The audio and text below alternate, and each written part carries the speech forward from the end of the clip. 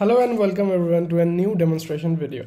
So today we'll be looking at a tool basically that is available in your web server format as well as in the form of an application, and the name of that particular tool is Open Babel.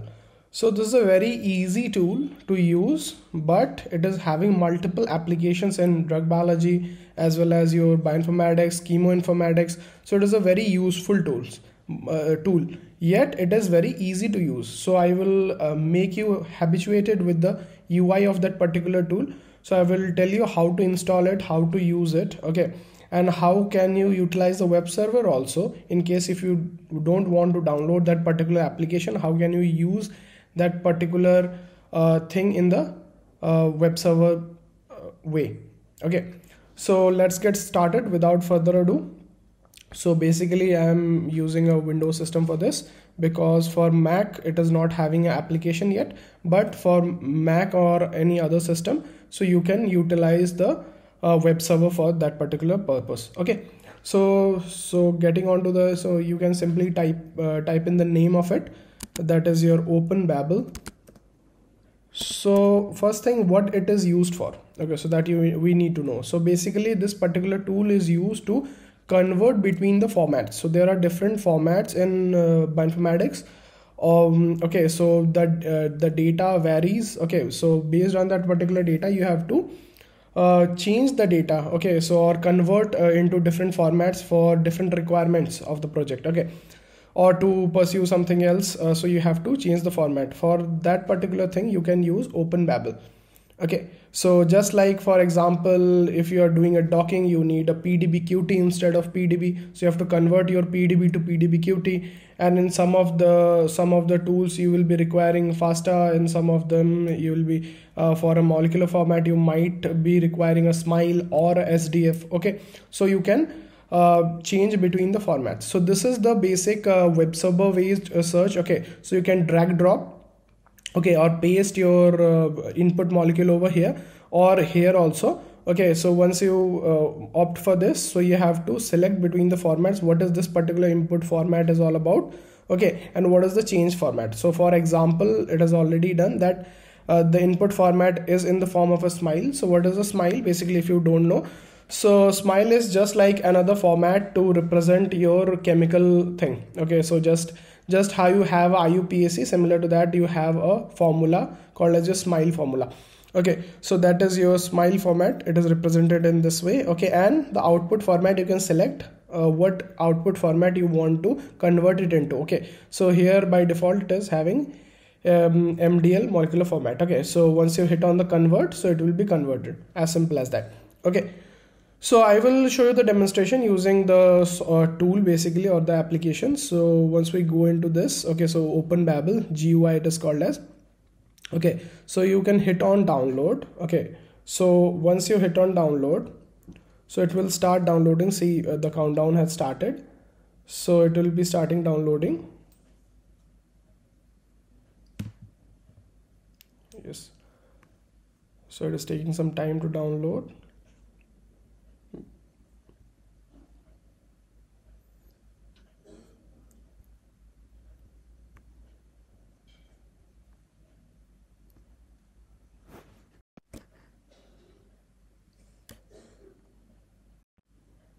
So here you can see that the download is done. So simply you have to hit on the download and it will be downloaded. Like here you have the executable file. So I will click on the executable file. So it is asking for the administrative password. So let me get in the password and then we will resume. Okay, so I have entered the administrative password and now I can hit on yes. And so here it is showing the next step. So you can go to next, agree. Okay, so then you can browse or change the location of it. By default it will be suggesting good only, so you can hit on next and then install.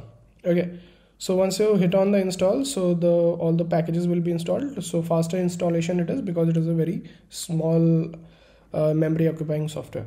Okay, so now you can hit on finish. Okay, so once you hit on the finish, so here it will open up like this. Okay, so this is the particular UI as you can see. So the same UI as what you were getting in the web server page. Okay, now here you can either select, okay, select from here, Okay, select from here if you have downloaded any format, or you can directly paste it over here. So by example I will show you how to do the things. Okay, so let's minimize it for time being, and we can go to let's first convert a smile format again to a SDF format. Okay, so how to do that? So how to get a smile? Basically you can go to PubChem for that.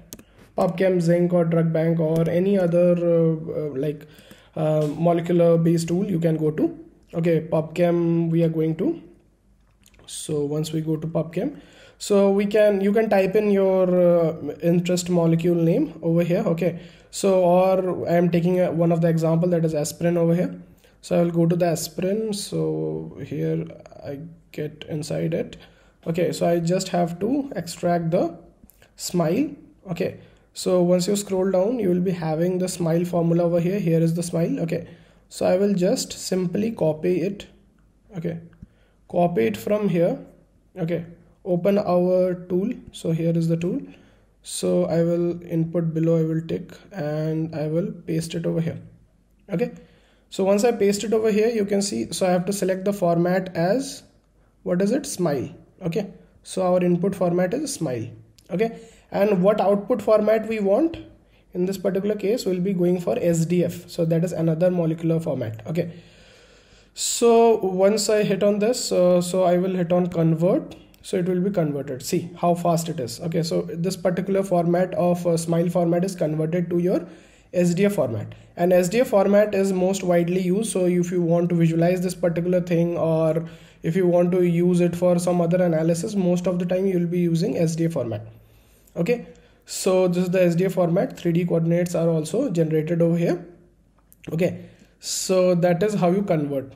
Okay, so let's take another example and do it by some other means. Okay, so the second example I would like to take is of your PDB. Okay, so many type of formats are there. So you can go over here and you can see that plethora of options are there. Okay, so based on that you can select.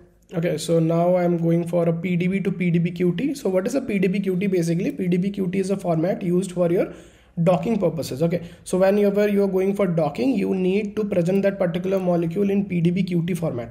Okay, any kind of docking, but mostly Autodock Vina will be utilizing PDBQT.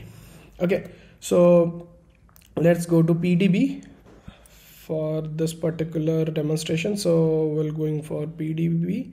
You can choose your protein of interest. Just for the sake of example, I am taking any protein I can take. Let's suppose alpha amylase, or sorry, alpha amylase maybe I'm taking. So once I take the alpha amylase, so 1 BAG is the ID. Okay, over here.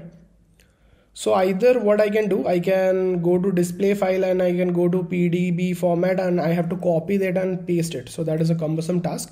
Instead, what is easier, we can go to download files. Okay, go to download files and hit on the PDB format. Okay, so see, it is downloaded 1bg.pdb.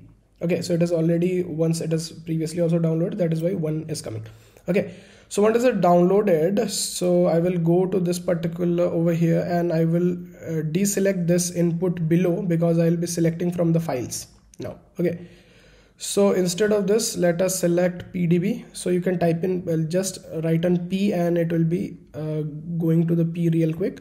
Okay, so PDB format we are selecting. So I will go to the files. Okay, so here I have it. See, in the downloads I have this one. Okay, so this is our file we have downloaded just now. So I will hit on open. So here you can see this is the PDB format. So it's a very long format actually. So okay, so here you can see, so you can see about the format, and now we want to change it to PDBQT. Okay, so again hit on P. So just like dictionary, it will list out your P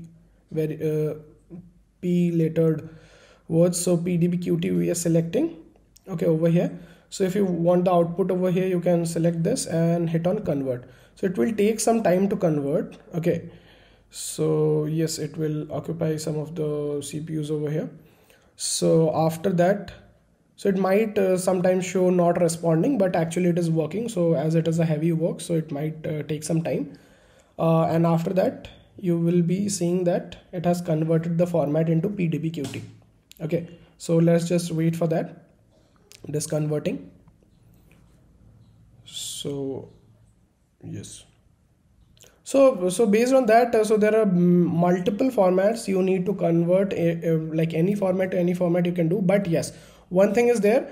If it is a 2D to 3D, so you have to click on certain things over here, like if a residue is missing, okay, so you can select on this to like get the residues, and you want to delete hydrogen. If you want to delete the heteroatom, that it will also do. Let's suppose you want to have a clean protein, you can also do PDB to PDB. Okay, but what kind of conversion?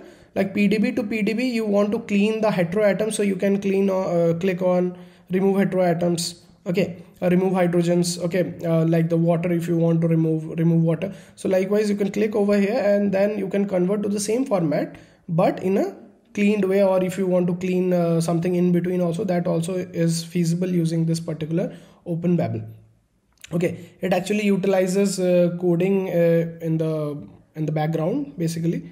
Okay, so Python based and Java is also used over here. Okay, so yes, it is taking some time to convert, so you can just wait for some minutes, because it is a very long format. That is why it is taking some time. Otherwise it will give the answer in very quick succession. Okay,